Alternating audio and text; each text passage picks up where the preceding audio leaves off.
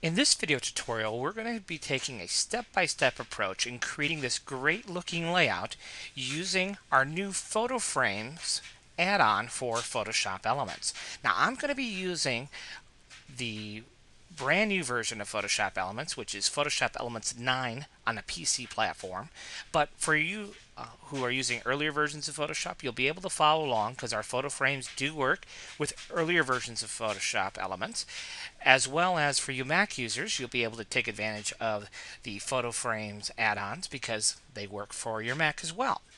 So with that said, why don't we go ahead and get started in looking at how we went about creating this great looking layout. So first things first, let's just create a new blank file, and let's make sure that we are doing a 20 by 10. Make sure that the color mode is set to RGB color. And there we have just our blank file. Now, what I like to do when I start a new layout, I like to add guidelines right to the edge of my document bounds. This allows me to snap very easily to the edge of my document. It's just something that I've always gotten in the habit of doing. Now, the next step is to look at where do we access this new content that we've created for you. Under the content panel here in Photoshop Elements is where you would access it, and then we limit the content to frames because that's what we're talking about. And all of our frame packages come with these basic frame shapes. So if you don't have any of our frame packages, you'll get these basic shapes, which are just different colored squares for doing different layouts in both square and circular formats.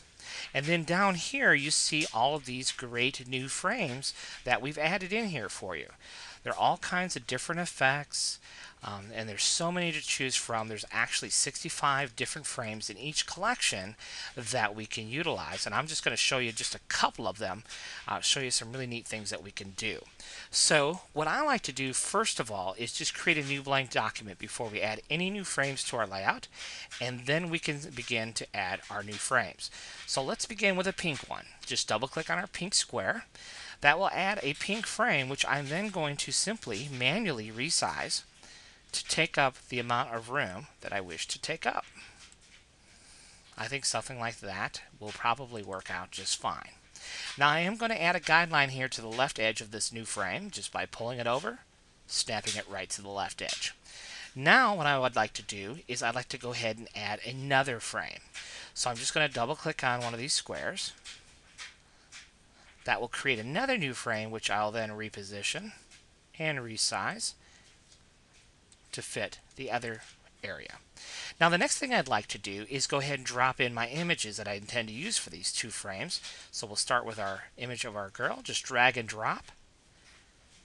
Just that easy. Photoshop Elements automatically resizes it to fit the frame. Very cool stuff. And then I'm going to switch over to a different set of albums here, which is our background textures. We'll select one and drop it right into place. And then we have this beautiful texture all resized to fit our frame. So now that that's done, we can go ahead and continue on by grabbing our rectangle tool here in Photoshop. I'm going to set my foreground color to white and simply just drag out a little rectangle. And all that's going to do is create a new layer that's white. Now if we go over to the Layers palette, we got to make sure that these things are all lined up the way they should be. Our new shape layer should be on top of everything, so we just drag and drop. And then our image has to be on top of our texture. And the reason that the image has to be on top of our texture is because we're going to apply a layer style to this very shortly. So next thing we want to do is we want to apply a layer style to this shape. Now all of our frame sets also come with our very basic set of layer styles for Photoshop Elements. There's some things that we cannot do in Photoshop Elements that we actually did for you, which is the ability, for example, to lower the fill opacity of a layer. So if I come over here to my Effects tab, I'm going to choose the Elements Designer Digital's Design Essentials Layer Set. These are all the different layer styles that make up this set. And one of them right here is the ability to add a color bar layer style. So we just click on that. And what that actually does is, if you can see it, I don't know if you can see it very clearly, but what that does is it applies a lowered fill opacity with a little stroke. So I'm going to come back over to my layers palette here and double click on this little FX, and that's going to allow me to change their stroke size to the 20 pixels that I'm looking for. And much more visible, much nicer there.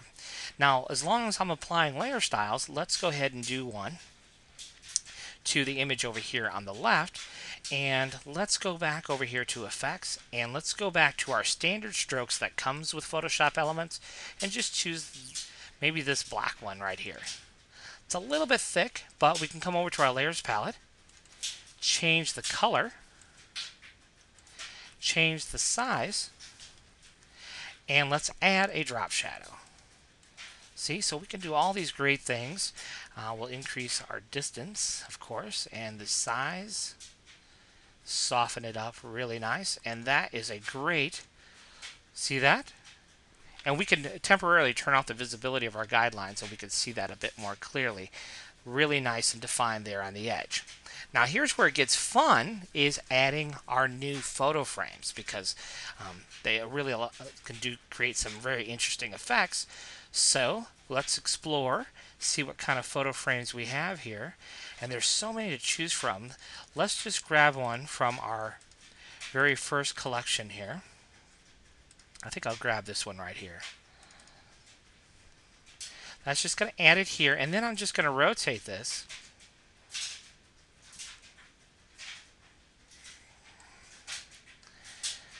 We rotate it around there. There we go. I think that looks pretty good. And we'll just drop it right over here. And then we'll switch back over to our album that we were working on, and then let's just drop an image in there. And I don't know what image to go with. Let's just go with this one. See what that looks like. Oh, that looks really nice. The only thing I might do here is I might just flip this horizontally, because I think that actually might look a little bit, now actually it doesn't work very well that way because of the element that we have it setting in. So let's just go back in.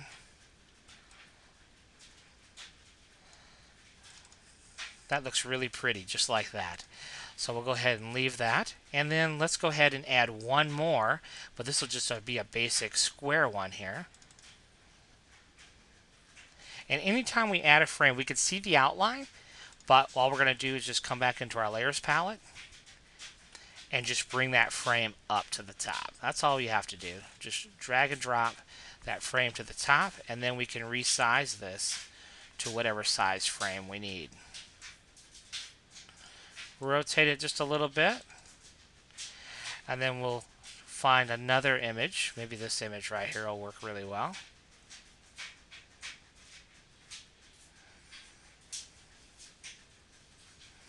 And then finally, just to kind of finish this off, let's go back over here to our effects. Go to our design essentials. We'll add just a basic white stroke with a basic drop shadow. And then over here, let's just add in a nice little drop shadow. And there we have it. Now we could finish this off over here on the left. Maybe do a little white overlay and watch this image have a lowered opacity. And there you go. So you can see, very quick, very easy. We created a really nice looking layout by taking advantage of these new photo frame, Photo Blocks Volume 1 from Elements Designer Digitals. So you can check it out, have fun exploring, and definitely check out our website for more free video tutorials and free content available for Photoshop Elements. And that would be at elementsdesignerdigitals.com. Thanks for watching.